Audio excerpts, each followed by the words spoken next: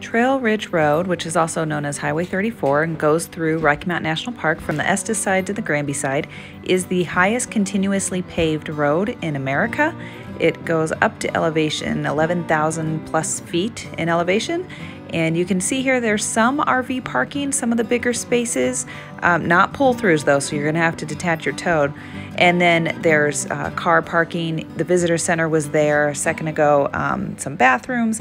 And then there is a trail, which is the Alpine Ridge Trail.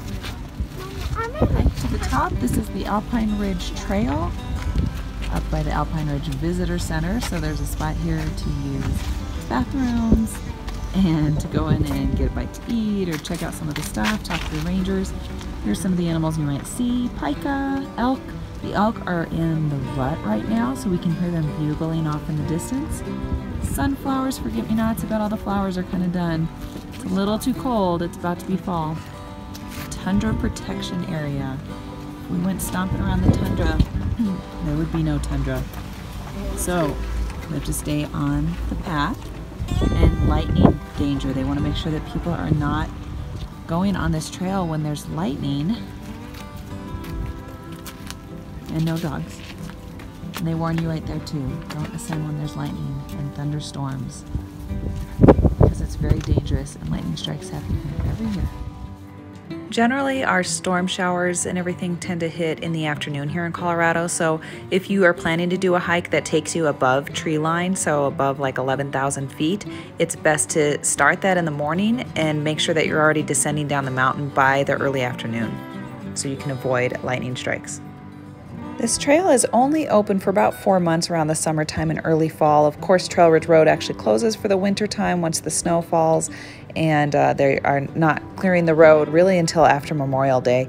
But it's an easy hike. It is only about a half mile when you go round trip, but don't let that fool you. There's 225 steps that you need to take to get up to the top of the trail, and you have a 200-foot elevation gain in those 225 steps. So it's a pretty heavy duty trail, and it is nicknamed Huffer's Hill for that reason.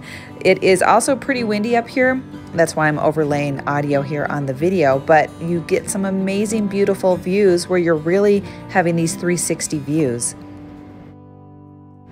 There's interpretive signs along the way where you can stop and read it and kind of take in the views and catch your breath. This one in particular happens to be talking about the elevation gain and how it's difficult to breathe at altitude and how you might be having some altitude sickness issues. We always recommend to people to spend at least a day in Denver and try to acclimate to the higher altitude before you jump right up into the high country and try to do, a hike at 11,000 feet when you're coming from sea level.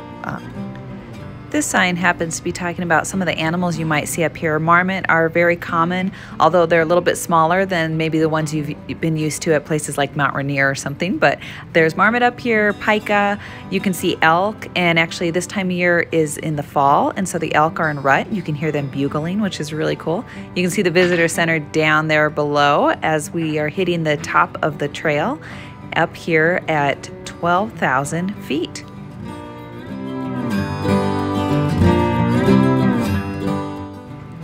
If it was springtime, this would actually be a good spot to be able to check out the alpine flowers that are up here.